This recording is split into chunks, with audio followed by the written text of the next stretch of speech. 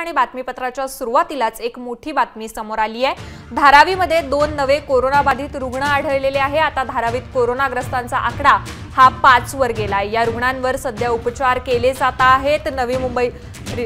मुंबईतील धारावीमध्ये कोरोनाचे नवे रुग्ण सापडलेले आहे। आता कोरोनाग्रस्तांचा आकडा हा त्या ठिकाणी 5 वर गेलेला आहे। या सर्व रुग्णांवर सध्या उपचार सुरू आहे। तर धारावी परिसर हा पोलिसांकडून सील करण्यात आलेला आहे। आशियातली सगळ्यात मोठी झोपडपट्टी असलेल्या धारावीमध्ये कोरोनाचे आणखी 2 नवे रुग्ण सापडलेले आहेत। त्यामुळे चिंतेत अधिकच वाढ झालेली आहे। मुंबईतील कोरोनाग्रस्तांचा आकडा हा दिवसेंदिवस वाढतच चाललेला आहे। मुंबईत सध्या 303 कोरोनाग्रस्त रुग्ण आहेत। दरम्यान अधिक माहितीसाठी आमचे प्रतिनिधी कृष्णा सोनारवाडकर आपल्या बरोबर आहेत। कृष्णा, धारावीत आणखी 2 नवे रुग्ण सापडलेले आहेत। आता धारावीमध्ये एकूण 5 कोरोना बाधित रुग्ण आहेत, काय सांगाल? कोरोना धारावीसारख्या झोपडपट्टीमध्ये कोरोनाग्रस्त सापडणं हे खरोखरच मुंबईसाठी खूप चिंताजनक बातमी म्हणावी लागेल। कारण आता जर त्या रुग्णांची कोणतीही ट्रॅव्हल हिस्ट्री नसल्याचं समोर येत आहे आणि आता आज पुन्हा नव्यानं 2 रुग्ण धारावीच्या झोपडपट्टीमध्ये सापडलेले आहेत आणि धारावीमध्ये जे कोरोनाग्रस्त आतापर्यंत सापडले त्यांची संख्या ही 5 वर गेलेली आहे। त्यामुळे सगळ्यात महत्त्वाचं म्हणजे येत्या काळामध्ये समूह संसर्गाचा धोका टाळणं महानगरपालिकेसमोर मुंबईचं सगळ्यात मोठं आव्हान असणार आहे। राज्याच्या आरोग्य विभागाकडे सगळ्यात मोठं आव्हान असणार आहे। कारण धारावी ही आशिया खंडातली सगळ्यात मोठी झोपडपट्टी आहे। लाखो लोक त्या झोपडपट्टीमध्ये राहतात। अतिशय दाटीवाटीचा परिसर म्हणून त्या परिसराला ओळखलं जातं। त्यामुळे ज्या ज्या ठिकाणी पेशंट सापडलेले आहेत त्या ठिकाणची पूर्ण दुकानं असतील किंवा घरं असतील ती सुद्धा पूर्णपणे सील केलेली आहेत। लोकांना घरात राहण्यासाठी आव्हान जे आहे ते केले जात आहे। कालपर्यंत धारावी परिसरातील जवळपास 300 घरं आणि जवळपास 100च्या आसपास दुकानं जी आहेत ती पूर्णपणे सील करण्यात आलेली होती। मात्र आज पुन्हा 2 नवीन रुग्ण सापडल्यामुळे महानगरपालिकेचा आरोग्य विभाग जो आहे तो अधिकच सतर्क झालेला आहे।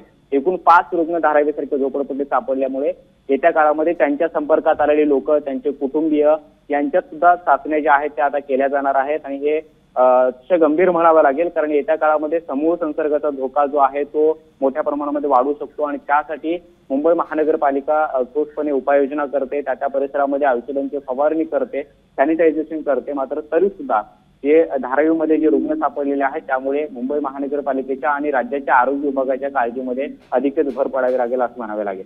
अगदी बरोबर कृष्णा, महापालिकेतर्फे आणि प्रशासनाकडून संपूर्ण खबरदारी ही घेतली जाते। मात्र धारावीमध्ये आपण पाहिल्याप्रमाणे पोलिसांवर झालेली दगडफेक म्हणा किंवा इतर ज्या घटना घडतायत त्या पाहता लोकांचा त्याला प्रतिसाद हवा तसा मिळत नाहीये। पोलिसांकडून हा संपूर्ण एरिया सील करण्यात येतोय, मात्र पोलिसांनाच कुठेतरी या सगळ्या गोष्टींचा त्रास सहन करावा लागतोय। त्यामुळे लोकांनी या गोष्टींना सहकार्य करणं किती महत्त्वाचं आहे? कोरोनाच्या पार्श्वभूमीवरती राज्यामध्ये जमावबंदी आहे, संचारबंदी आहे। त्यामुळे जास्तीत जास्त गर्दी टाळावी म्हणून पोलिसांची जी यंत्रणा आहे ती काम करते। रात्रंदिवस पोलीस बांधव जे आहेत ते कामावरती आहेत। मात्र तरी सुद्धा धारावी परिसरामध्ये मागच्या 4 दिवसापूर्वीच एका जमावाकडून पोलीस कर्मचाऱ्यावरती दगडफेक झाल्याची घटना घडली होती। मात्र त्यानंतर पोलिसांनी ज्या जमावानं ही दगडफेक केली होती त्या सगळ्यांना आयडेंटिफाय केलं आणि जवळपास 7 ते 8 जणांवरती गुन्हा सुद्धा दाखल केला। काही जणांना ताब्यात सुद्धा घेतलेलं होतं आणि धारावी झोपडपट्टीमध्ये वेगवेगळ्या समाजाची लोक राहतात, वेगवेगळ्या धर्माची लोक राहतात। त्यामुळे त्यांच्यामध्ये कशा पद्धतीनं हा सगळा यंत्रणा जी आहे ते काम करणं पोलिसांसमोर सुद्धा एक मोठं आव्हान आहे। मात्र त्या ठिकाणी झोपडपट्टी लक्षात घेता, गर्दी लक्षात घेता पोलिसांनी आता जास्त बंदोबस्त जो आहे तो लावलेला आहे आणि लोकांना घरात थांबण्यासाठी आवाहन करण्यात येत आहे। त्याचबरोबर पोलिसांनी जिथे गर्दी दिसेल त्यांच्यावरती कारवाई करायला सुद्धा सुरुवात केलेली आहे। त्यामुळे आता रुग्ण सापडल्यामुळे तिथल्या लोकांच्या मनात सुद्धा एक भीतीचं वातावरण तयार झालंय। त्यामुळे आता त्या भीतीपोटी का होईना पण लोक जास्तीत जास्त घरामध्ये थांबतील अशी अपेक्षा सध्या आरोग्य विभाग आणि मुंबई महानगरपालिकेच्या वतीनं व्यक्त केली जाते।